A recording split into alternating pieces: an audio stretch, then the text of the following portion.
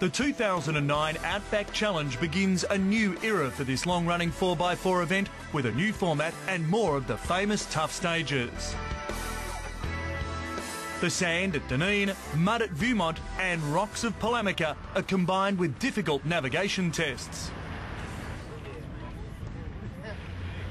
23 teams, including 2 from Venezuela, made their way to Broken Hill for 7 days of intense competition.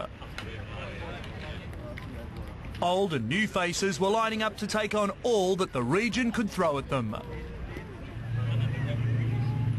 This year, everyone travels in convoy from stage to stage, so we'll know who's in the lead by the end of each day.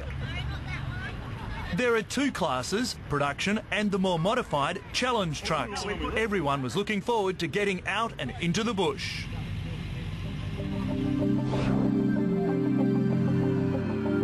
As the light was fading, trucks and spectators gathered at Stevens. Venezuelans Nunzio Cafaro and Daniel Meneses are back for more.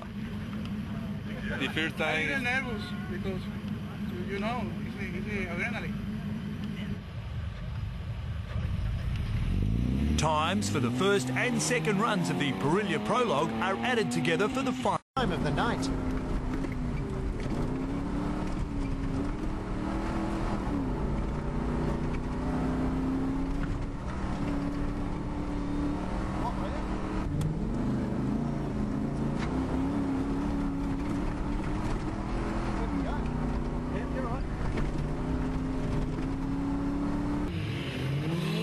The 2 stages are run simultaneously. The Mihailov McGilvray team in the green GQ are on stage 2, with Brett Burns and James Simmons on stage 3. With an unsecured toolbox, Brett Burns was spilling hardware around the track. West Australian Alan McGilvray was part of last year's winning team, co-driving for Adrian Parker. 3:02 is a modest result.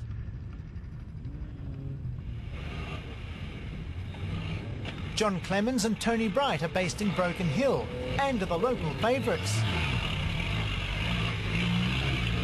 These stages in Broken Hill provide a good chance for the town to watch the challenge without having to travel too far.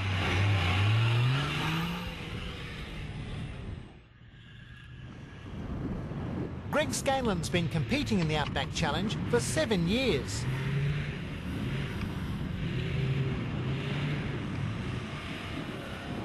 Robbie Calvert and Andy Miller in the disco. Greg's engine has injector problems. They haven't been able to sort it out, so it's running on 5 cylinders. Be worthwhile going down through there. Yeah, yep, down through.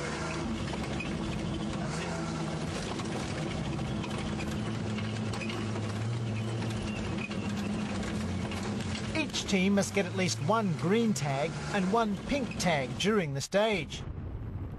The more distant green tags are worth more than the closer pink tags. The more points visited during the 4-hour time limit, the higher the score. The car started out as a 6-cylinder, ended up with a 5 and it's been that way all week. It's the first of the new era Outback Challenges.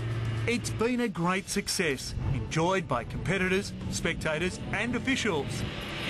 Make sure you're ready to join the fun. The challenge win is a great result for Greg Scanlon, a long-time supporter of the event.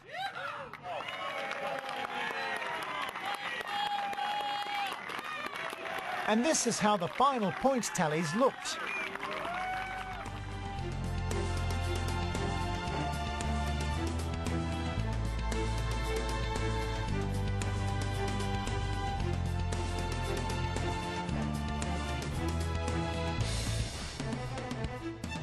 Always a hard charger, this year Greg and Liam combined speed with reliability.